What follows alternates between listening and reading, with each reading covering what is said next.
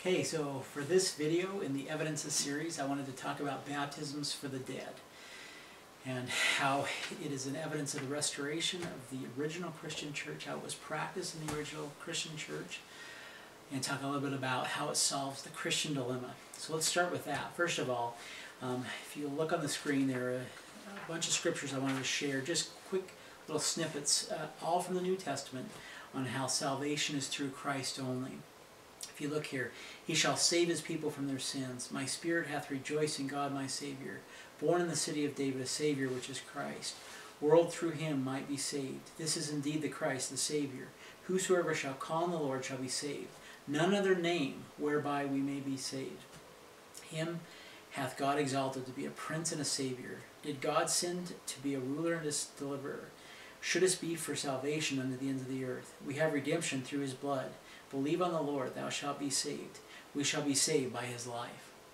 So from these verses, it's clear that it's only through Jesus Christ that we are able to achieve salvation, through his grace and through his sacrifice for us. So the Christian dilemma is, what of those who do not hear of Jesus Christ? And I'll give you an example. If you go to a website called gotquestions.org, it's a non-denominational group that try to answer biblical questions. In fact, if you look at their mission statement and who they are, it says that they're a ministry of dedicated and trained servants who have a desire to assist others in their understanding of God, Scripture, salvation, and other spiritual topics. We are Christian, Protestant, evangelical, theologically conservative, and non-denominational. All of our answers are reviewed for biblical and theological accuracy by our staff. So, if you were to type in the question, what happens to those that never hear about Jesus? This is the answer that you'll get. And this is there's a detailed description, but this is the summary at the end. If we assume that those who never hear the gospel are granted mercy from God, we will run into a terrible problem. If people who never hear the gospel are saved, it is logical that we should make sure no one ever hears the gospel. The worst thing we could do would be to share the gospel with a person and have him or her reject it. If that were to happen, he or she would be condemned.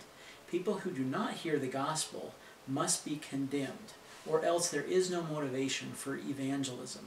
Why run the risk of people possibly rejecting the gospel and condemning themselves when they were previously saved because they had never heard the gospel? So that tells you the struggle that many have in trying to answer this question.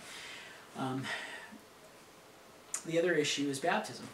And here, if you look up in the Latter-day Saints Scripture topical guide, Baptism Essential, here are some scriptures, all from the New Testament again. Jesus coming to John for baptism, suffer it to be so now to fulfill all righteousness. Teach all nations, baptizing them. Jesus came and was baptized of John. He that believeth and is baptized shall be saved. Reject the counsel of God, being not baptized. And I love this one. To Nicodemus, Jesus said, except a man be born of water, he cannot enter into the kingdom of God. Repent and be baptized, every one of you. Command them to be baptized. Be baptized and wash away thy sins. One Lord, one faith, one baptism. Save us by the washing of regeneration. Baptism doth also now save us. Now we understand that Christ, after he was crucified and was resurrected, that he went and preached to the suffering spirits in prison. It says here in 1 Peter chapter 3, verses 18 and 19, for Christ also hath once suffered for sins, the just for the unjust, that he might bring us to God, being put to death in the flesh, but quickened by the Spirit, by which also he went and preached unto the spirits in prison.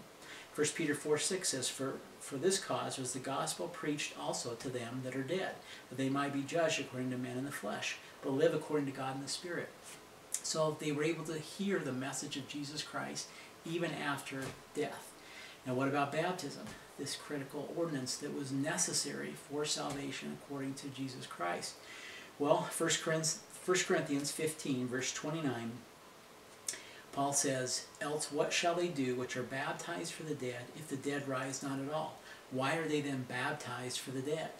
Now this is a very confusing verse for Christian churches to understand or interpret. And some have thought, well, maybe Paul was denouncing or condemning the practice. I'll share a snippet here about Paul from Robert Millett, professor of ancient scripture at BYU. This was an article in the Ensign.